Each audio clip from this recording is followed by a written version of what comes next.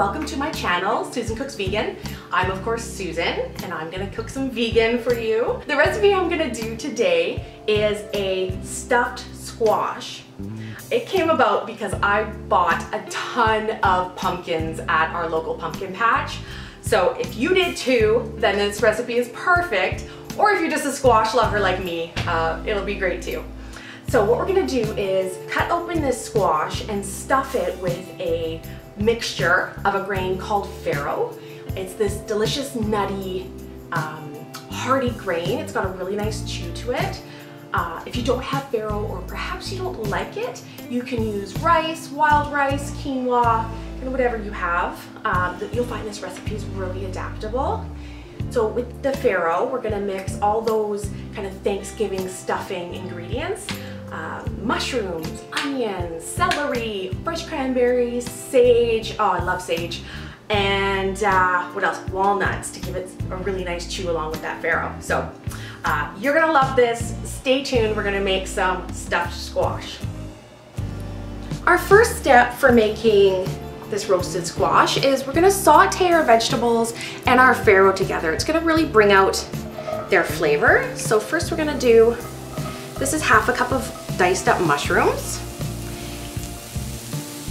Now I have a blog post that tells you how to cook the perfect mushroom. But really the secret is to not touch them. Resist the urge to flip them around. Just let them sit here for a minute and just get beautiful and brown. And you can see I didn't use any oil in this pan because I have a non-stick pan, and I'm gonna deglaze the pan afterwards with some veggie stock. So feel free to add a little bit of oil if you don't have a non-stick pan. It's really up to you. And as these mushrooms are cooking, I'm gonna preheat my oven to 400 degrees.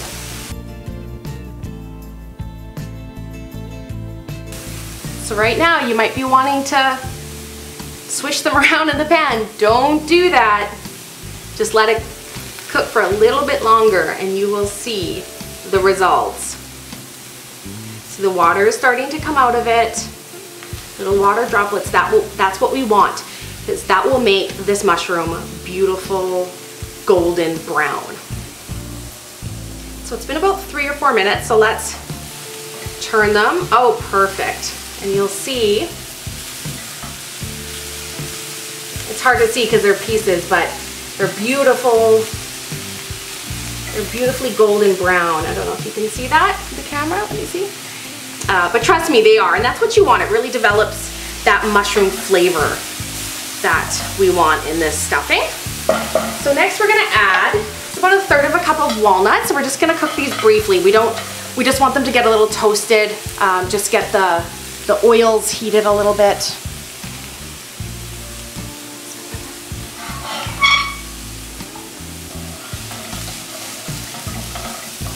And these we want to toss. And the next goes in, this is half a white onion, diced up. Oh, I didn't do that piece well enough. There we go.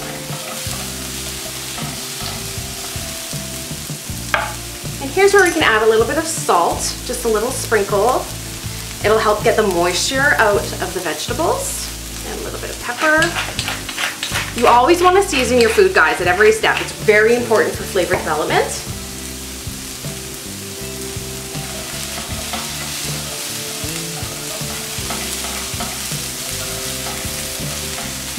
Oh, it smells beautiful. Oh, I'm so excited for these. And this is 1/4 cup of celery. It's about 2 stalks of celery.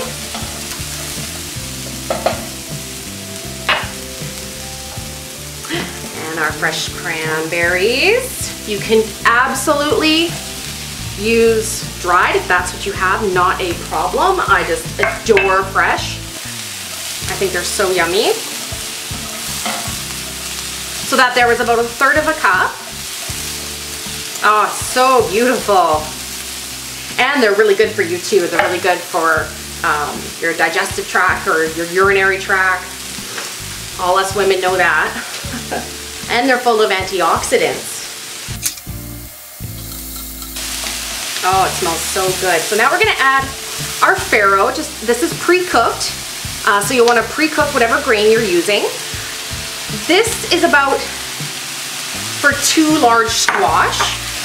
Generally use about a cup of grain per squash, but you can, every squash is different size. You can, you know, sort of gauge how much stuffing you would want by the size of the squash. So generally about a cup per squash, but if you have those little tiny ones, you might want to do half a squash.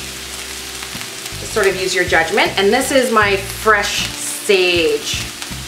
Oh, it's gonna be so good. This smells delicious. And I'm gonna do a little bit more salt just on top of here. Oh, it smells so good. All right.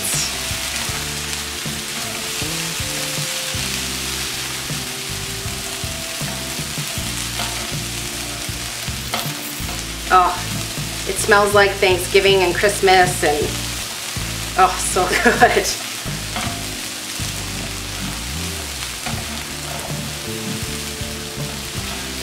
All right, that's all these need because they're gonna be baked in the oven. So we just wanna cook them on the stove just to bring out the flavor of it before we stuff the squash. But let's get stuffing.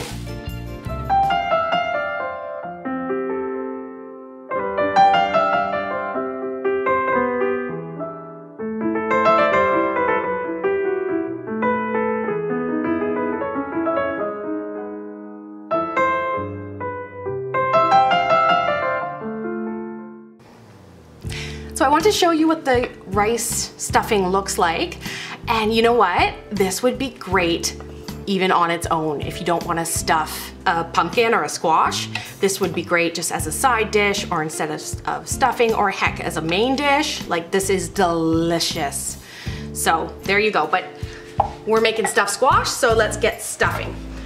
What I'm gonna do first, this is completely optional if you are oil-free, is I'm just gonna brush the outsides with just a little bit of canola oil. It's just gonna help get these a little bit more golden. And if your pumpkins are rolling around, cut the bottom off so they sit on your baking tray. It's just a little trick. So these big pumpkins are for Randy and I.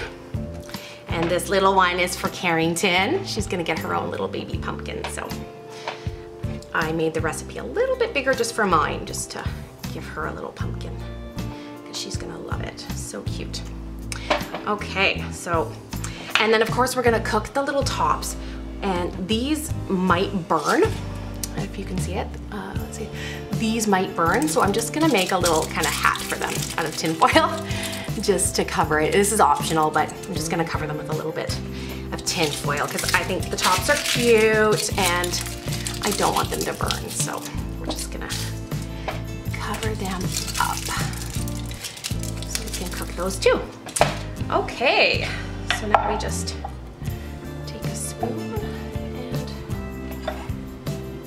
fill up our squash. Oh, I'm so excited. So pretty.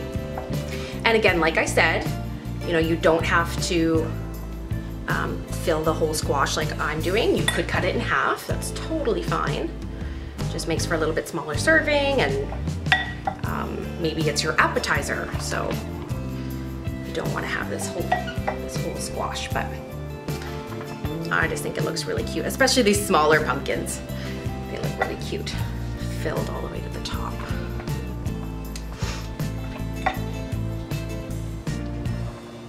The best thing about this is if you make too much stuffing, it's perfect for lunch tomorrow.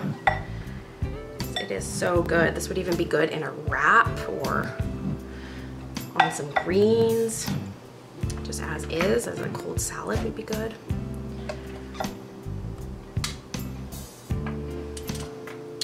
Don't worry about the little bits that are falling. Not a big deal. All right, let's get it all stuffed and push it in because I like extra stuffing. More the merrier. So, oh, that looks so pretty. Do you see this little guy?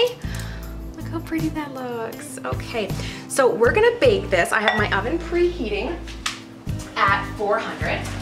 So I'm going to cover them in a little bit of tin foil, just so the tops don't burn. And then I'll take it off halfway through cooking. So these are gonna bake, it depends on the size of your squash. They can bake anywhere, you know, between 45 minutes and an hour. But this little squash here, I'm gonna watch and take out first because obviously it's smaller. It's gonna cook a bit faster. So if you have, your squash are a little bit different sizes, you're gonna wanna note that. All right, so these guys are ready for the sauna. Stay tuned.